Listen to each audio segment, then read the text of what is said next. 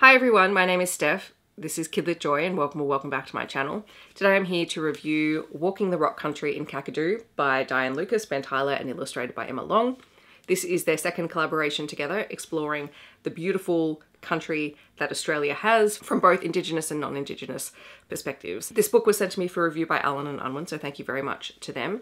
And it takes place in Kakadu, which is in Darwin, which is in the Northern Territory of Australia. It is beautiful country. I have never had the chance to go there, but it is on my bucket list because I know that it is incredible country. And this book is really unique in terms of its storytelling style because it is very much a conversation. So in the book, Ben and Diane are having a conversation as they walk through this beautiful country, and they're spotting different Australian native animals and different plant life and different formations of the natural landscape, and talking about the importance of it to the First Nations people and how they care for it and how they look after it and how that knowledge has been passed down from generation to generation. It does also talk about introduced species at times and how that has impact on the environment. And it was just a really beautiful read, and it's coupled with, you know, Emma Long's gorgeously detailed illustrations the whole way through. It also incorporates one of the First Nations language groups from the area that I was reading Ben Tyler is hoping to increase the knowledge of, because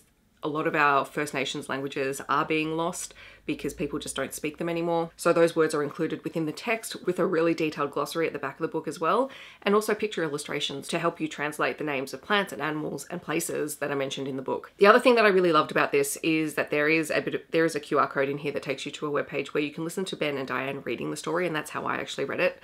So I immersive read it with the text and listening to them read the story. And that really gives you that beautiful conversational tone of the book as well. It was also really lovely to be able to hear that First Nations language spoken out aloud, because I can guarantee that I would have been reading it incorrectly in my head. So it was really nice to have that there to help me as I was reading. As always, books like these are a really great jumping off point to talk about any kind of topic, either talking about how our First Nations people care for the land, or talking about Kakadu in general, or the Northern Territory, or specific animals that are mentioned, and can be really great for inspiring kids and adults alike to go and investigate some of these animals, particularly if you didn't know that that was where they were from. So I'm really grateful to have had the opportunity to review the book. I think it is really, really wonderful. Both their collaborations have been done in this same style, which I think is really unique and really fun, and just a really great way to find out a lot more information about a place that I know of, but I have never been, and I don't have that same level of personal knowledge that the First Nations people do. Again, thank you to the publisher. A really wonderful book. I will leave details for where you can find out more information about the book down below so you can check it out, but it is definitely worth a read. I'd love to know if you're planning on picking up this book, or if you have recommendations for books told in a similar style. Otherwise, feel free to leave any kind of wildlife or plant emoji down below to let me know that you're here.